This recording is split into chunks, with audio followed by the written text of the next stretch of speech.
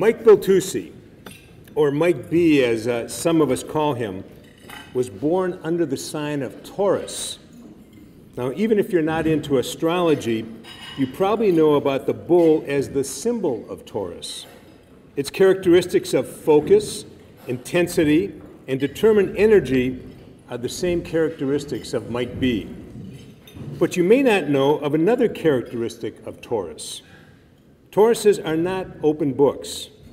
Their feelings, fears, and desires often run far deeper than anyone around them would guess. They are loyal, devoted to persons and groups. They are team players working towards a common purpose. They are dedicated, wholly committed to an ideal or cause. Well, Mike B has all of those things as well. So let's take a closer look at Mike Biltusi, this bull, this open book sealed page. Mike's father was a military man, stubborn and focused. His mother was a fighter, totally dedicated to her family with a great work ethic. She raised 4 children on her own, always doing the right thing for her kids. Mike took those characteristics to high school, where a mentor ignited his interest in television production. And at 19, he was directing daily newscasts at a West Palm Beach television station. Then it was on to Atlanta, where he produced programs with Henry Aaron, Lester Maddox, and Charlie Daniels.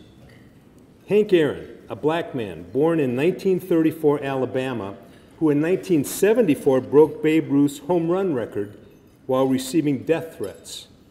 Lester Maddox, governor of Georgia from 1967 to 1971, an avowed segregationist. And Charlie Daniels, the wild Southern rock icon best known for the song, "The Devil Went Down to Georgia." Now that's a diverse group of people. And Mike B, no matter what his opinions, could work with all of them. Then it was on to San Diego when I first met him in 1986. And it was at an early department head meeting when I was soliciting opinions from department heads on a project. And Mike literally jumped out of his chair and said to me, "Why don't you stop asking us what you want? Because you know what you want, so just tell us." So I told him. And he did it. Producing live events with Peter Jennings, Diane Sawyer, gubernatorial and mayoral debates, concerts, parades, telethons, and a presidential town hall, all live. It was part of the station's strategy, with Mike and his team leading the way to KGTV San Diego's 10 dominance in the San Diego market. I mentioned the presidential town hall held live in our studios and broadcast around the country. It's a perfect example of Mike B's dedication and focus to do whatever it takes to get the job done. 60 seconds prior to the President Bill Clinton and anchors Carol LeBeau and Stephen Clark entering the studio, the wireless mics failed.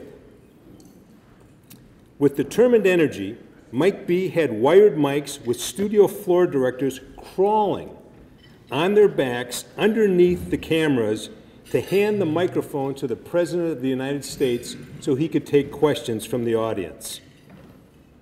The station's crew, the live audience, the Secret Service all knew what was happening. The national audience had no idea that there was something going on in our studios.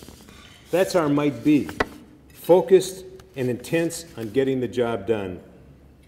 Now that intensity could scare the hell out of some people. When I needed a volunteer to temporarily run our Bakersfield station while I recruited, Mike B stepped up and volunteered. A few weeks later, I went to visit the station, and I found a staff in total shock, wondering what hurricane and tornado blew into Bakersfield. When he left to come back to San Diego, those same people wanted him to stay. When our promotion manager, Judy Vance, would hire a new young producer, and inevitably they would miss a deadline, she would send them to Mike B's office. He would explain that when you missed a deadline, all the work that others had done was all for naught, that airtime vanishes. And then rising in a loud voice, he would say, "There are no do-overs in TV."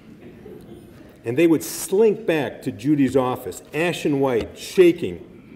Later, as they grew, she would often overhear them telling young producers, "You know, there are no do-overs in TV." There was the bull. Howard Olaf, a salesman at Channel 10, said to me one day about Mike, "It's hard to nail him down. The essence of him is hard to get your hands around. He could be tough and sometimes harsh, but he had a heart of gold." That was never more appreciated than when one of his daughters became ill, and Mike took a leave of absence to be with her and nurse her back to health. The bull and the open book seal page, always loyal, always dedicated. Now, if we went around this room and I asked you to name just a few people who you would want by your side in a tough situation, who would you say? Well, for me, at the top of the list would be Mike Beltusi, Mr. B. It's been an honor to have worked with him, but more important, it's been an honor to be his friend. Mike Beltusi.